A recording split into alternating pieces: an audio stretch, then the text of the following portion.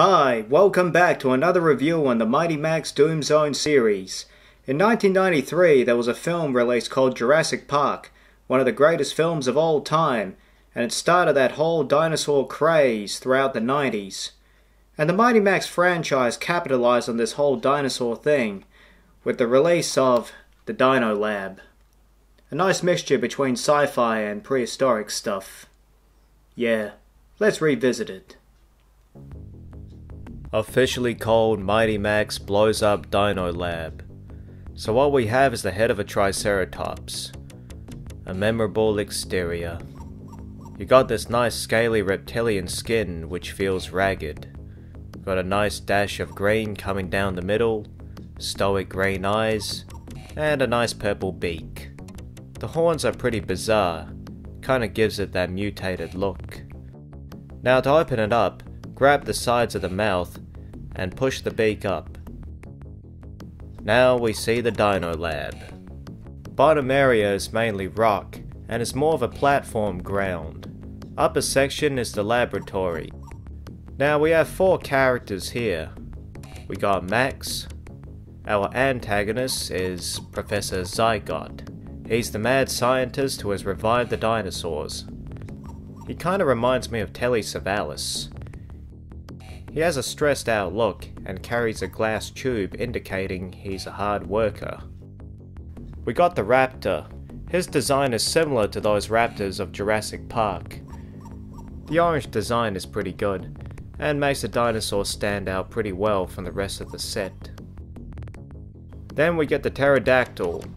This flying dinosaur is made out of green flexible rubber, has a nice sharp beak, and a long wingspan. Now the set's bottom surface is dominated by a rocky ground, has a nice greenish grey colour combined with the brown.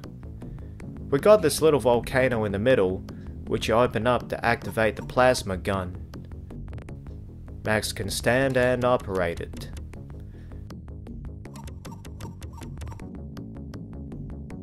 Some intricate details inside the volcano showing all the hydraulic pipes and machinery. Here is the metal bridge that leads to the lab. Ooh, you can see the green hand. And we get a picture in the bottom of a weird mutated creature living in the water. And on the right is a purple lizard. Now the first floor is Zygot's lab. Here is all his science equipment, and inside this sci-fi storage box, you can see the green dinosaur eggs. Also, there appears to be more green eggs squeezed on the bottom. How did that happen? Now up the green ladder, we get the raptor cage. You just open and close the gate like so. Up the yellow ladder, we got the storage space, with some coloured barrels, most likely filled with nuclear waste. And there are 2 big lizards on the wall. Yeah, unfortunately there's no Triceratops, but we do get one in the comic strip. The story goes with Max walking through the metal bridge, stepping on the weird mutated hand. He suddenly meets Professor Zygot, who does a diabolical speech introducing his work. We see a Triceratops fighting a pterodactyl. Max finds the emergency lever for the cage, and he chickishly releases the raptor. So this causes the 3 dinosaurs to engage in a melee. This drives Zygot nuts, so he gets on his plasma gun and tries to shoot Max. But he's a bad aim and he ends up shooting his laboratory, destroying the eggs. The whole place starts burning up as Max exits to the portal. Yeah, that was weird. There was also a cartoon episode loosely based on this set called Zygot's Rhythm. Plot revolves around Dr. Zygot creating a ray machine that can advance or regress any creature's evolutionary scale.